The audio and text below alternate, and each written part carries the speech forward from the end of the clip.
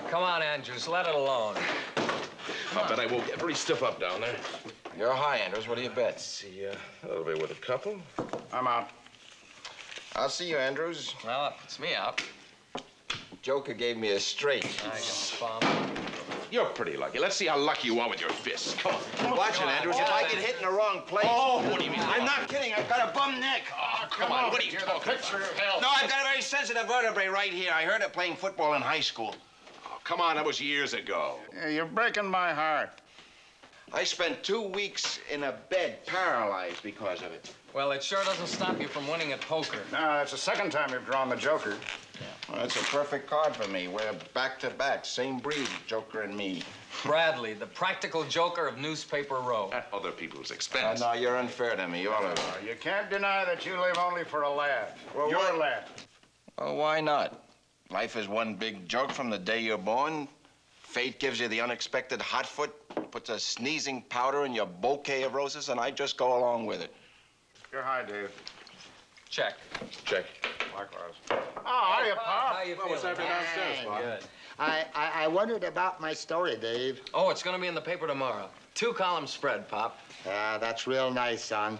I ain't never had any of you newspaper people to hardly ask me a question, much less write about You got me. a pair, Dave. Yeah, what do you do? Oh, well, let's see. That's worth $2. Let's make it 5. Come on. Say, Pop, maybe Dave's story will help you keep your job. Huh? I didn't catch that. Maybe Maybe Dave's the story story will will help you help keep your job. Oh, sure hope so. Some people say that they should have retired me 5 years ago, but I need this job. My wife, she's so sick, 4 or 5. I've lost count of operations, and my retirement pay is so little. Well, thanks again, Dave. Okay, Pop. See who's bet. Well, let's... Well, you must be thick to waste 2 columns on Pop Henderson. What do you mean? You've made an interesting story. Hearts and Flowers, Pop Henderson, partially blind, partially deaf, totally dumb. Or Pop Henderson, who's cataloged the dead for so long he feels closer to them than he does the living? Is that the way you wrote it? Okay, I've had enough. Oh, come on. No, so long, fellas. All right. So long, Dave. So long. Well, that kind of broke up the poker game. Yeah, I guess that's it.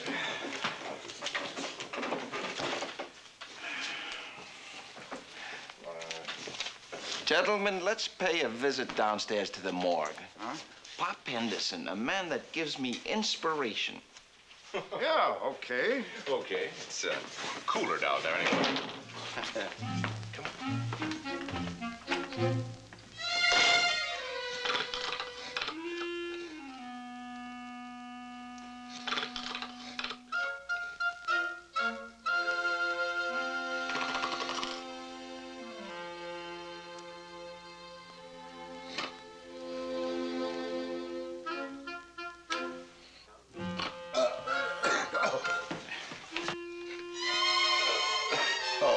Hi, fellas.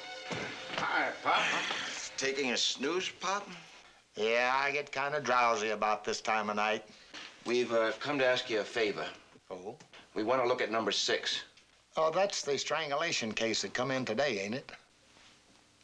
Yeah, that's the one. We just got a tip. Might be a real scoop, Pop. Yeah, headline stuff. It's that missing New York banker. You don't say. Him? Mm-hmm. Well, what about it, Pop? Can we see him? Sure, come on. Number 7. No, number 6. Oh, of course, number 6. Yeah, here it is. Good old number 6. Come on out. There you are. Oh, you've got your refrigeration working overtime, Pop. No, it's always that cold, below freezing. It looks like the banker. How about it, gentlemen? Yes, it certainly resembles him. That chin, 1 in a million. Oh, yeah, it fits the description all right. Morgan, why don't you go along with Pop and get the folder on this gentleman? Sure. Pop? All right, Mr. Bradley.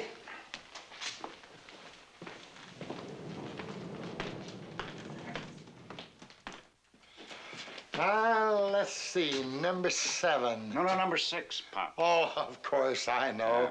Yeah. Here it is. There you are. Now, wait a minute. Let's make sure we're right here.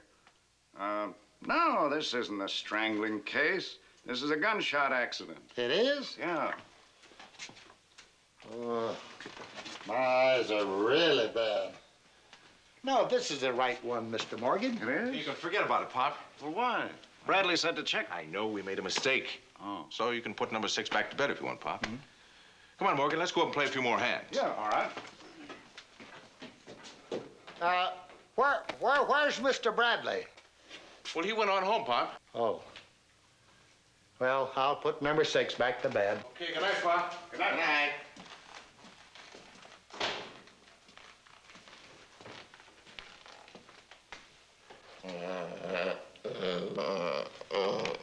Where am I? I'm alive.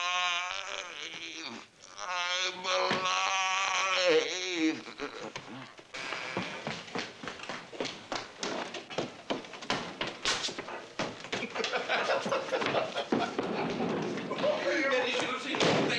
No, back to the office before the sergeant gets down here.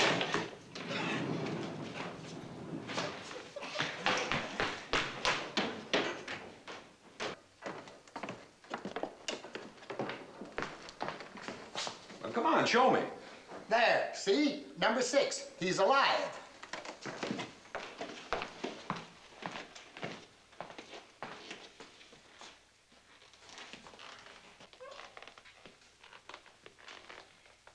He's alive, ain't he? You're crazy as a coot.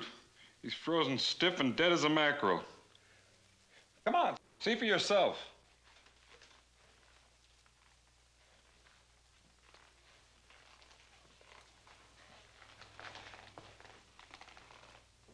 He's frozen, all right. But I'll swear he sat up and talked to me just a few minutes ago when Mr. Bradley... Bradley? What about him? Mr. Bradley was here looking at number 6. Oh, he was he?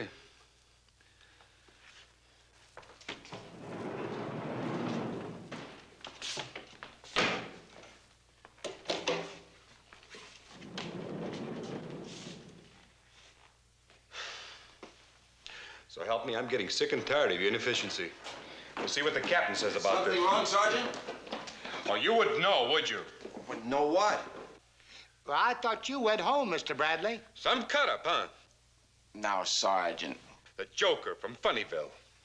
But what's Mr. Bradley got to do Don't with... you know when you're the patsy for the oldest gag in a police station? You mean it was Bradley who... Yeah, in 8, not 6. Oh, I don't see so well. Oh, now, Sergeant. Can't you take a little joke? No, I can't. I've got more important jobs to do than to chase around because of your stupid jokes. So stop wasting my time, Bradley. As for you, Pop. Oh, I'm sorry, Pop. Pop didn't realize it would backfire. No, we didn't mean to hurt you. Shut up, Bradley. Oh, look at the old man. How can you laugh? Why not at work, they did? Pop, I'm sorry. Well, that's okay. No, it isn't.